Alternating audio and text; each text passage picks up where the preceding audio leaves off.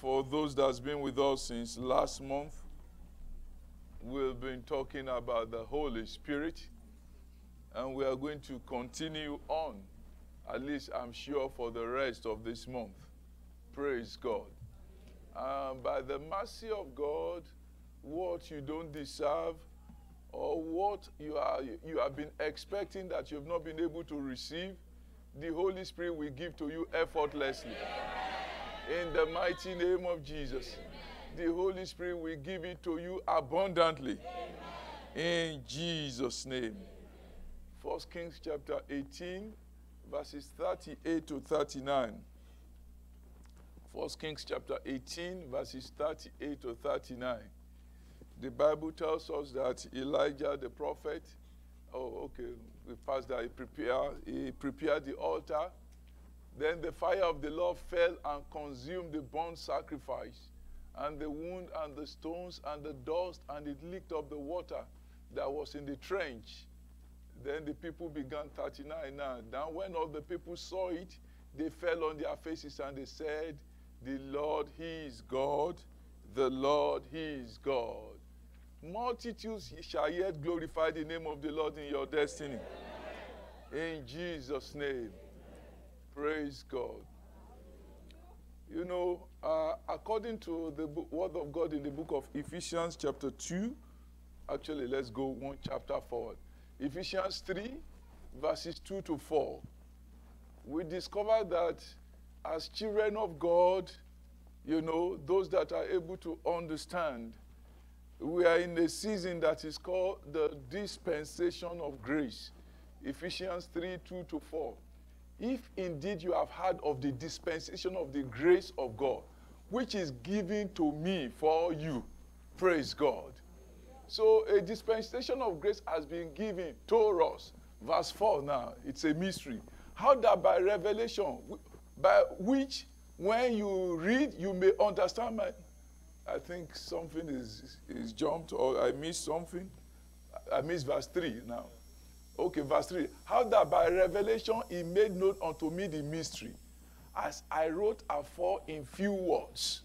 Even this dispensation of grace, for on the understanding, you know, blessing might be in your front and you will not know it.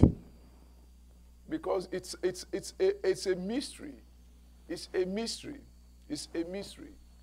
And the Bible talks about mysteries. Mysteries. And for us as children of God, it has been given unto us to know mysteries. Praise God. Dispensation of grace, it's a mystery. But then, it shouldn't be a mystery unto us as the children of God. Because we are expected to understand mysteries. Mark chapter 4, verse 11. Mark chapter A. Because you are not without. For those that are without, it's a parable. For those that are within, it's been given to know the mystery of the kingdom of God. It's been given to know the mystery of the kingdom of God. But then in this dispensation of grace, it's a mystery. It's not just a mystery. It is something that is called a hidden mystery. A hidden mystery. A hidden mystery. You know it, but be rest assured, no matter what the devil is planning, he doesn't know it.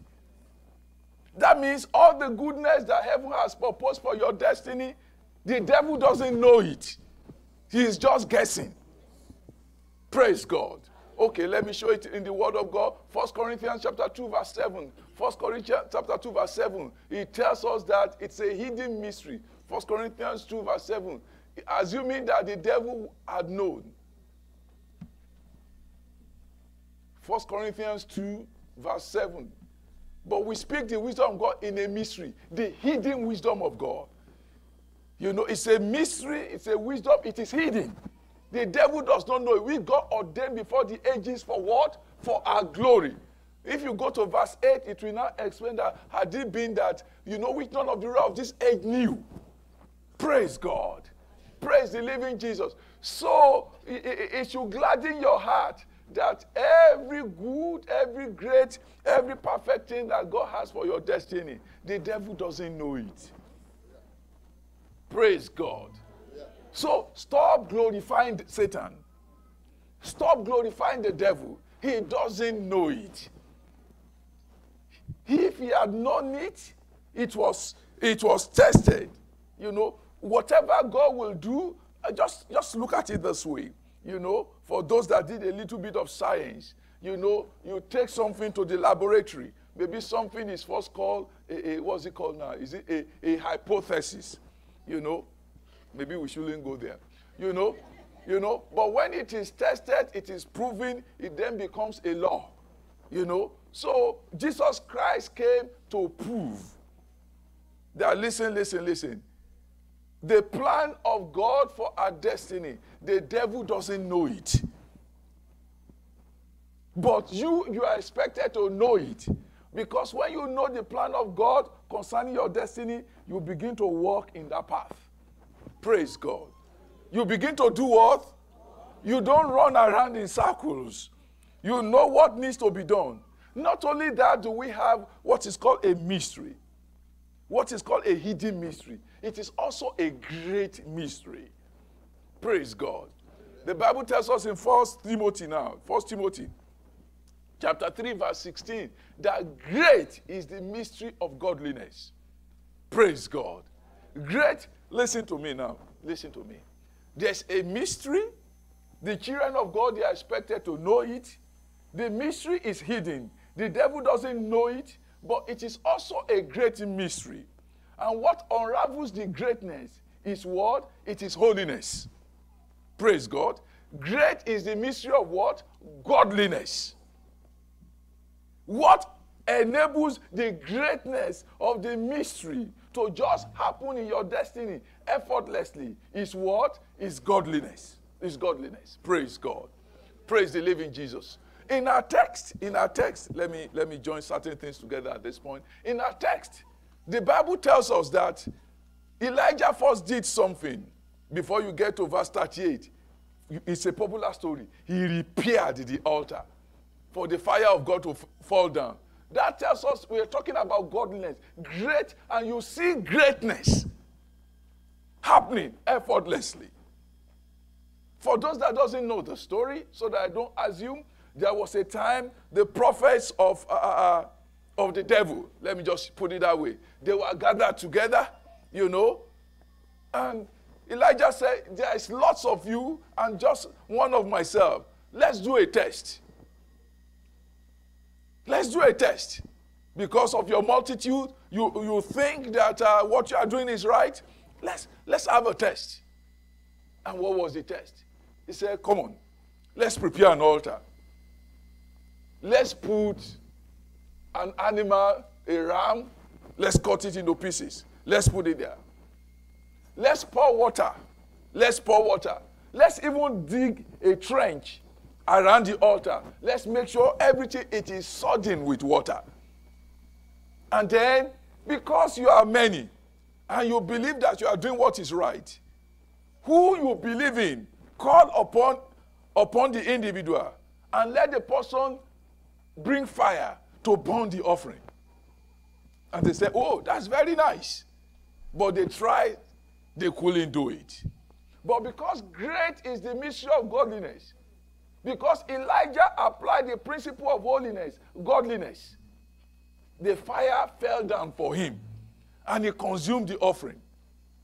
And by the mercy of God, when you begin to operate in the mystery, great mystery of godliness, everything will happen for you effortlessly. Amen. In Jesus' name. Amen. Listen, in this dispensation of grace, let me explain it to you very well.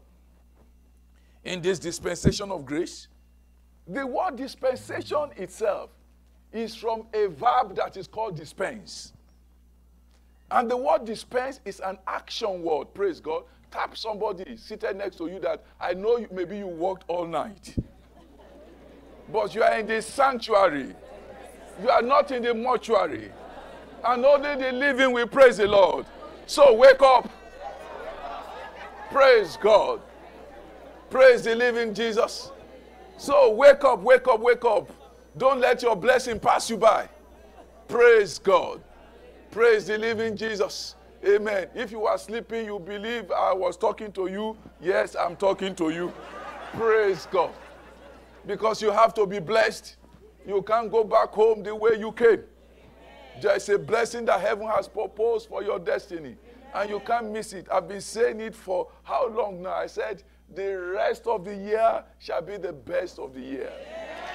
And there are some astounding testimonies I have had. Even for myself, there are some astounding testimonies I've experienced. The rest of the year shall be what? Be the best of the year. Praise God. Praise the living Jesus through the avenue of the Holy Spirit. So back to what we're talking about now. Back to what we are talking about. You know, in the dispensation of grace, the word dispensation is from a key word, an action word, a verb that is called dispense. Dispense. To dispense something, it means to give out. Praise God. To dispense something means to what? To give out. To give out. So when the word of God is talking about dispensation, dispensing what your destiny needs, I will explain it like this to you. You know, looking at a doctor and a pharmacist working in consonance. A patient goes to a doctor. There's a diagnosis. Oh, there's an ailment. I don't know whether a flu or there's a viral attack, whatever. Okay, you need some antibiotics. You take the antibiotics, 2 pills, morning, evening.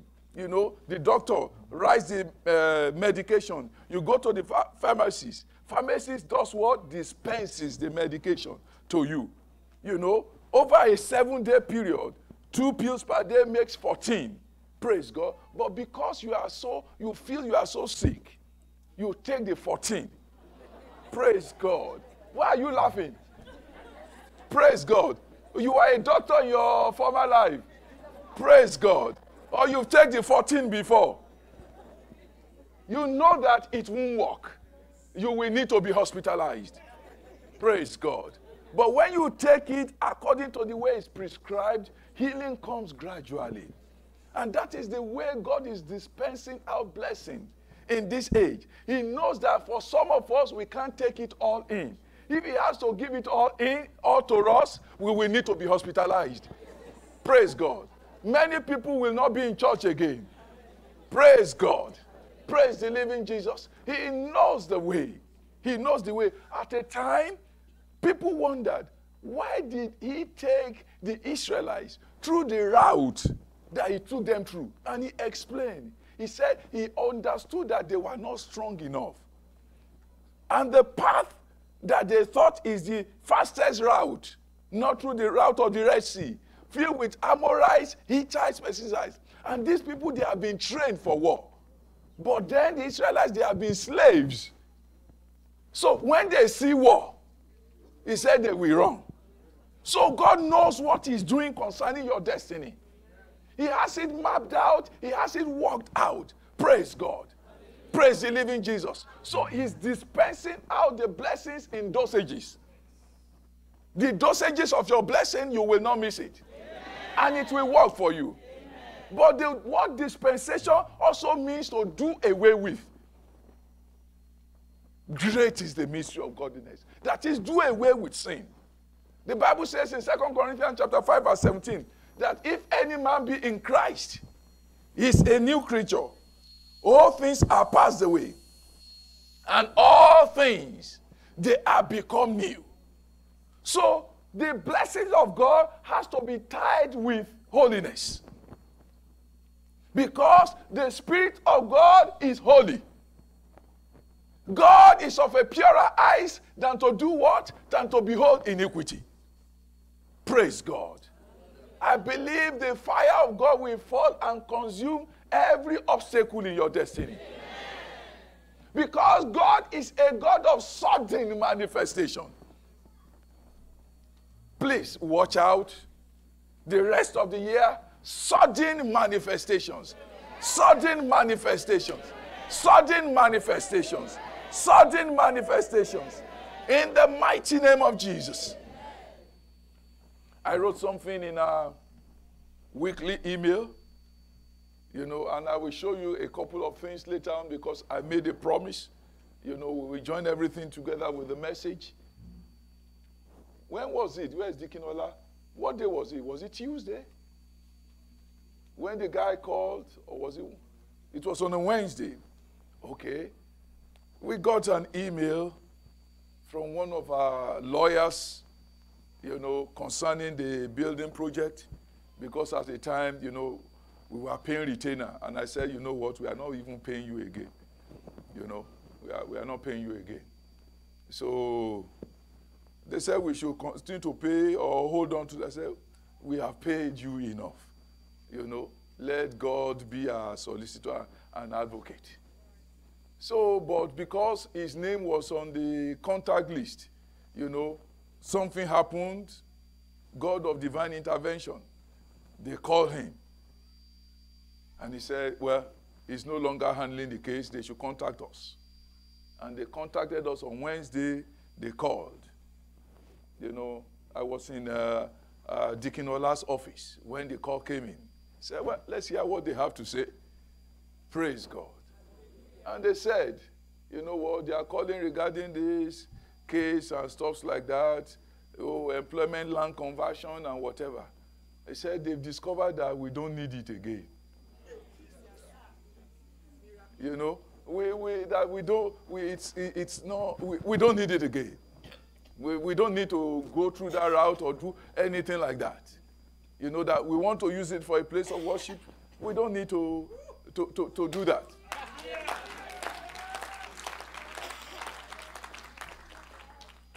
Say, do we need to contact a liar because it's a legal document, it will be binding? So we said, draw the letters of the something, and we will check it. If it's okay, then we will say, go ahead and make it. But he said it is binding. We don't need to do this. We don't need to do that. Praise God. And I just said, this is God. How did I say it? This is God giving us victory without lifting a hand. Praise God. And I believe him saying that, who did it? Jesus. Oh my God. Wow. That is the God of sudden manifestation. Praise God. I said, the rest of the year shall be the best of the year. The rest of the year shall be the best of the year. Let me share you, I think it was on Thursday.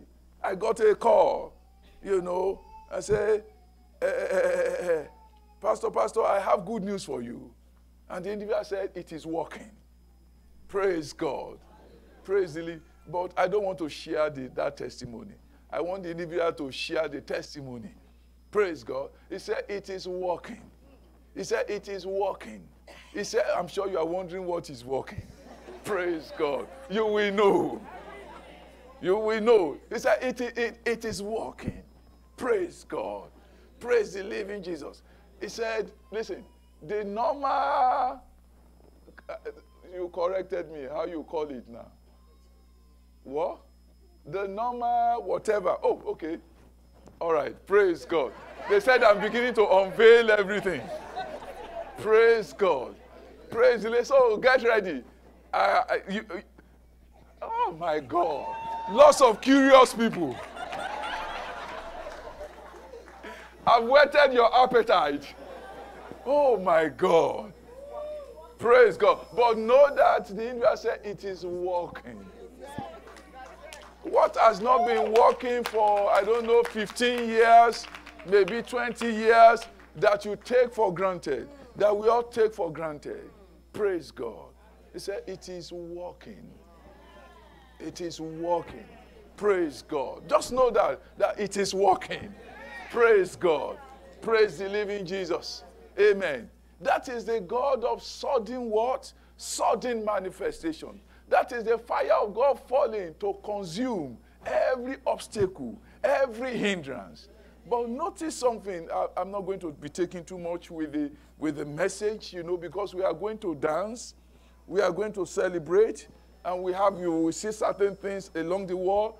We have lots of ground to cover. Praise God. Notice something. When we're talking about the fire of God falling, the fire of God is selective. Praise God. Did you hear me? The fire of God is what? It is selective. In the story, you see the fire burning the sacrifice, burning the wood, burning the stones. The fire of God is selective. And what makes you a candidate for that fire to come is what? Is godliness, holiness. Because it is selective. It is selective. Praise God. But by the mercy of God, the fire will not elude you. Because the fire itself is a propeller. The fire propels destiny to the place of prominence. When the fire fell in 1 Kings chapter 18, they said, the Lord, He is God. The Lord, He is God. The Lord, He is God. But do you know that the name of Elijah is called the Lord is God? So not only were they saying the Lord is God, they were celebrating, they were calling Elijah, Elijah, Elijah. And that is how you will be celebrated. When the fire falls, you will no longer be tolerated. In the mighty name of Jesus. Praise God. Praise the living Jesus. That fire is focused. The fire burns, very focused.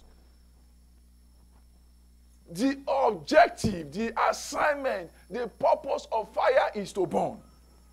Every obstacle against your destiny. I see somebody, a student here, you know, they have said severally concerning wisdom for you, you know.